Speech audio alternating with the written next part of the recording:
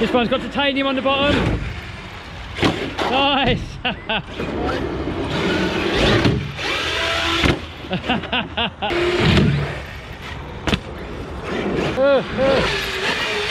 Nice.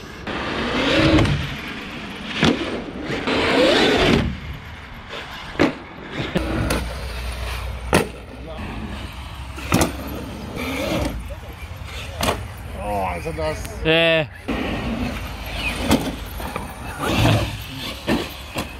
By the way, if you're wondering what was going on there, it was this. So all it was pieces of titanium sheet metal bolted to the bottom of the RC cars. Now, I originally wanted to do this to my Hobeo Hyper VS, but this titanium is so difficult to drill, all my drill bits kind of melted. And Martin, who had these plates on the bottom of his X-Max, he said he got to drill it really, really slowly, so I will give that another go. Anywho, other videos coming up. I know I've been a bit lazy when it came to making videos. I've been focusing on other business stuff. But anyway, to come we have fitting this 4-stroke engine into this crawler. I've got the transmission here. I've just got to figure out a way of mounting it all, so that's coming very soon. I've got another Devastator to unbox and do a little review on. And then we've got this all-metal crawler here, which I need to get a body for. A lot of you guys said you want to see a Jeep Gladiator. And I agree, that would look sick. So that's probably what I'm going to order. We got another plastic model engine to blow up here, so we're going to be doing this one soon. Hopefully all these pieces are going to go to the moon.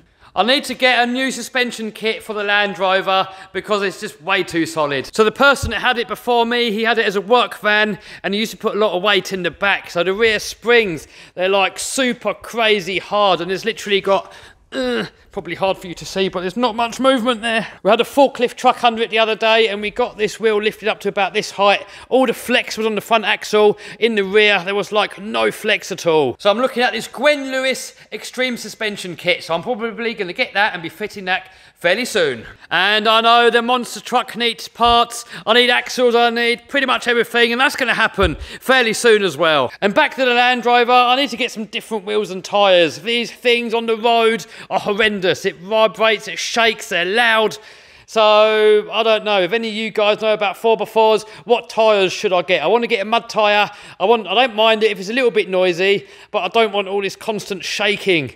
And it's just impossible to balance these tyres. But they have to be 37-inch because I don't want to get anything smaller. I've already got some smaller ones there. And if I go too small, it's just going to look silly because if I cut these arches out and put these great big massive ones on there, it needs some big tyres to kind of fill them up. Oh, and in the next couple of days, we've got this great big massive group RC bash coming up. We're probably going to go to a few different locations, take loads of RC cars, loads of carnage, and there's going to be a video about that very soon.